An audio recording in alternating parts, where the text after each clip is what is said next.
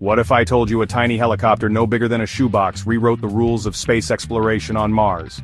Meet Ingenuity, NASA's mini helicopter that was supposed to fly for just 30 days. But guess what? She didn't stop there. She kept going, for over 427 days. In that time, Ingenuity completed 72 flights, braved Martian winters as cold as minus 133 degrees Celsius, and survived dust storms that would make your vacuum cry. At first, scientists weren't sure she'd even fly. Her budget was tiny, like buying a used car tiny. But she proved them wrong. Big time.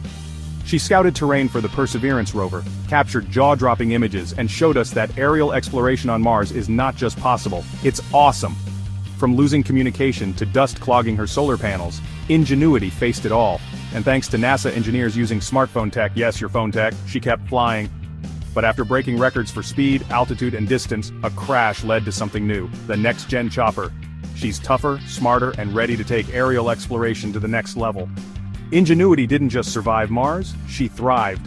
Her journey paved the way for fleets of flying robots that could change how we explore other planets forever. So here's to Ingenuity, the little helicopter that could, and did. Subscribe for more mind-blowing space stories.